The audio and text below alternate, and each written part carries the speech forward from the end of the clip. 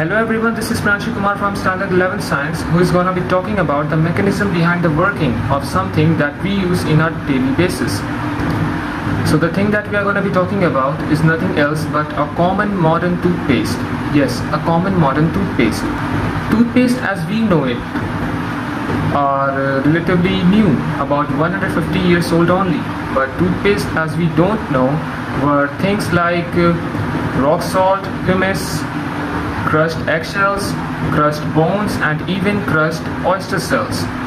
These kind of toothpaste are a lot older, about 5,000 years old, but some people say 2,500 years old only. Now the weird thing is that the old toothpaste and the new toothpaste are not that different.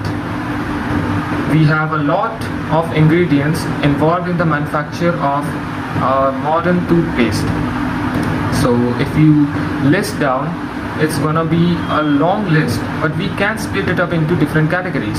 So the first category is abrasives. Abrasives are substances like stilo, pumice, or sandpaper.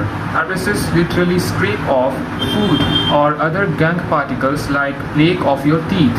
Now when I first came to know that we used to brush our teeth using abrasives, the first thing that I thought, like, you have a very good long life to live, involving 2000 hours more or less in brushing your teeth. Now imagine sandpapering a piece of bone for 2000 hours. Obviously you will end up with nothing but powder. But your teeth are actually harder than steel or iron or bone.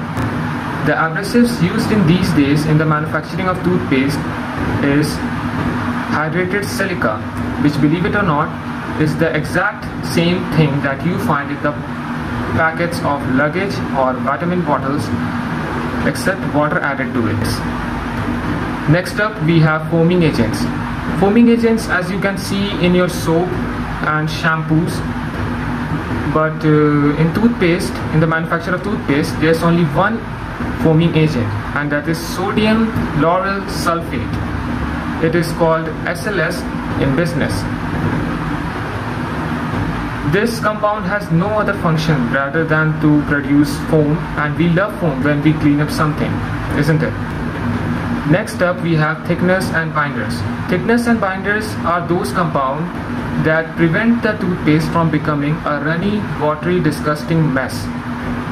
And the thickeners and binders used these days in the manufacture of toothpaste are cellulose gum and ceregenin, that are obtained from trees and red seaweed respectively. So we are at our final three ingredients, and these three ingredients do not fit into the categories. So the first one is sodium fluoride. Sodium fluoride can be seen in the ingredients section of most of the toothpaste manufactured these days, and it has a function that is to prevent cavities. Next up we have sodium hydroxide.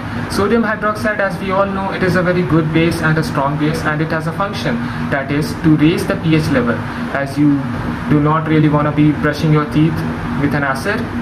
Next up, that is the last ingredient, is titanium dioxide. Titanium dioxide is used in the manufacture of toothpaste because it gives the toothpaste a white and sparkly color. Without it, it would be like a dull, grey and a gooey substance, which is not liked by us.